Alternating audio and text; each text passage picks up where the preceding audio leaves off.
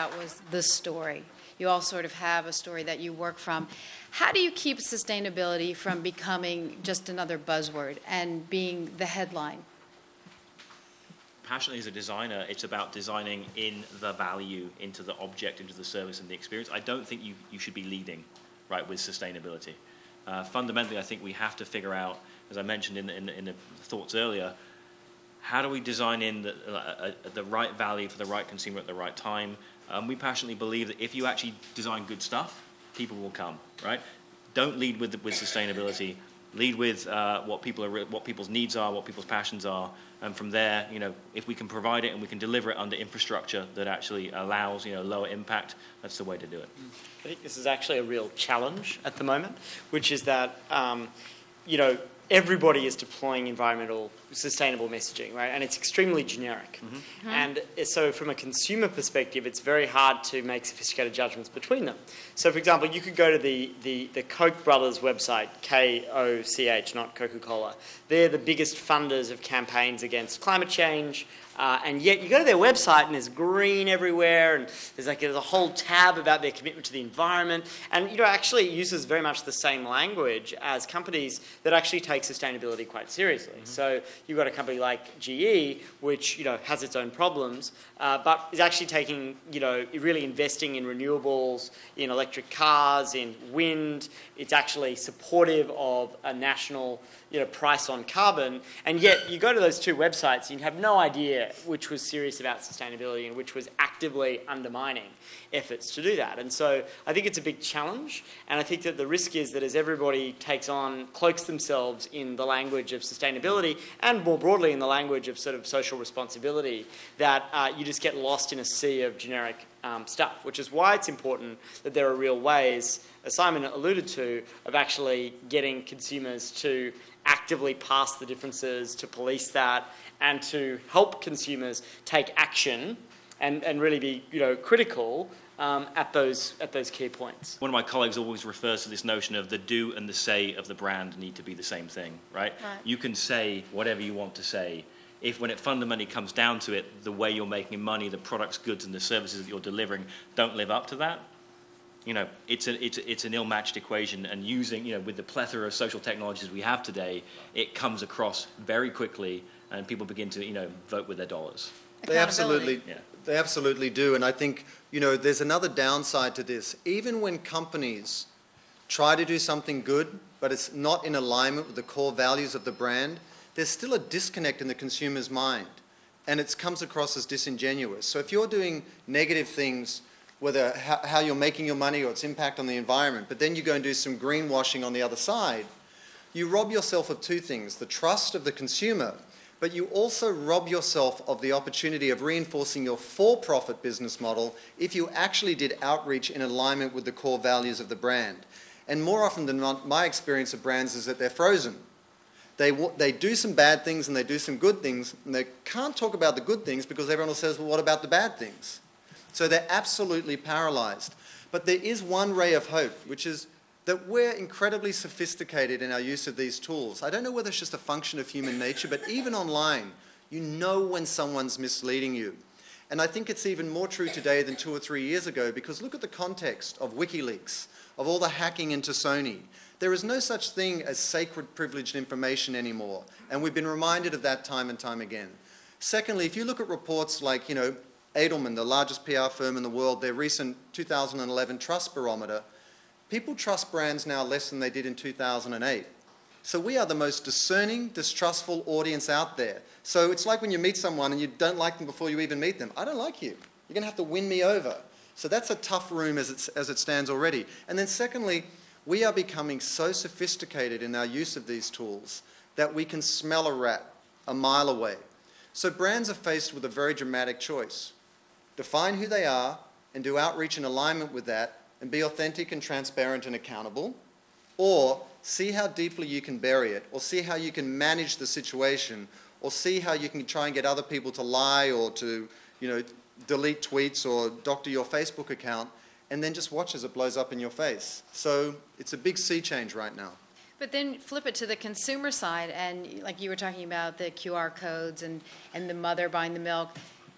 The hard part is for consumers to go out of their way to do the things. You go to the fish market and you might have the app from the Monterey Bay, but they're still selling Chilean sea bass. So to use that as a metaphor, how do you, and maybe this is a question for Jeremy, how do you empower the customer end of it to be more active? I think partly it's a job for the technologists, right? So if the technologists build better tools that help make that experience better, then you're likely to get more uses. So the Good Guide example that Simon gave, they've got a long way to go to actually make that experience one that people are actually likely to do. So, scanning a barcode sounds easy, but, I've played with it and the UX needs a lot of work and all of those things. It's a great initiative. But the point is that, that we need to build some of the tools to make that right, but then we need to embed that in a real story and a real political strategy. So it's kind of mindless just to have a bunch of tools. Like, we need to be sophisticated about, well, when is the right time to target a particular brand? Like, when is that going to add up to something, and when is it going to be peripheral? What signaling effect is going after one brand have to other brands? How do you create a race to the top rather than a race to the bottom, etc.? And so you need this combination of very smart strategy and the kind of movement building lens with the tech tools that actually create better experiences that make it more likely that these consumers are actually going to be turned into activists. And I think we've got a long way to go. It's funny, I gave a speech yesterday that kind of touched on this, and I made the point that to a group of technologists and political folks that were all building these great technology tools for civic participation, e-government, helping governments be more accountable to their citizens. I said, well, look, it's fantastic that you're building these tools, but if we don't build more of the tools that Simon was talking about, tools that engage consumers to take on corporate power and put consumers in the driver's seat, you're missing the elephant in the room. You can make government 5% more accountable and responsive, but if you do nothing about corporate power and you don't engage consumers in that, you're unlikely to make the dent that you need to. That is the big elephant in the room here. If there is no incentive for companies to change because they are still rewarded on the basis of meeting analyst projections in the next quarter, everyone, whether you're a middle management or a C-suite person, hit your numbers and you'll get your stock options. And that hasn't changed. So why should they change? If every one of us in this room doesn't become more engaged, if these tools aren't made more available, if we don't realize that we have to assume some responsibility for that change, there's no reason for anybody else to change. So that's the Achilles heel of this hope. But it's also a possibility that exists now because social technologies come along, and it's something that we can enable and make a difference with. Ian, I'd like to ask you, because from a design standpoint, with technology moving so fast, how does a company, or for people out here who are designing things, if it's not ready, how do you time it where you say, all right, this is the time to put it out, where you know that it's up to speed? Well, I actually think there's been a shift. Again, I talked about this shift towards digital experiences that we've seen in the last 10 years. I think maybe 5 years, a lot of companies were still, they would try and design the ultimate experience, right? They would go for the full-featured version of something, wait till it's finished, and then launch. And increasingly, we're seeing digital companies work in a much more agile way, in a much more nimble way, launch platforms that they know aren't right. You're launching in beta, and you're launching to learn, and that kind of philosophy of putting a platform out there with a certain set of functionality to learn from the market itself, right? What's going to stick and what can evolve. Is really key today. It's allowing companies to move quicker, right, and understand their customer base much more effectively. I mean, Jeremy mentioned about the QR code. What's the company's name? I've actually not heard of it. Good Guide. That stinks to me of like a technology that's being pushed down someone's throat versus actually understanding the context and the shopping experience, right? And when would it be appropriate for technology to intervene, right? Because as we all know, kids shopping, shopping cart, my hands are full, individually scanning 25, 30, 40, 50 items. It's pretty onerous. Exactly. So how do we integrate it into the right moments and even the right experiences? Maybe integrating that into an online shopping experience with someone like Peapod could be more appropriate in terms of the context in which the technology is being used. So. And we're working this out as we go along. What's so wonderful is not only do we have a real-time focus group out there that as brands we can tap into and do R&D or test an idea before we invest in it, but as Ian was saying, it's almost like you've got to make a product first and then test it in the marketplace. From a political activist point of view, you've got to sort of create some semantic web widget and put it out there and see if it engages fundraising. From a brand point of view, you've got to kind of put a technology out there or an application and see if it resonates with your audience.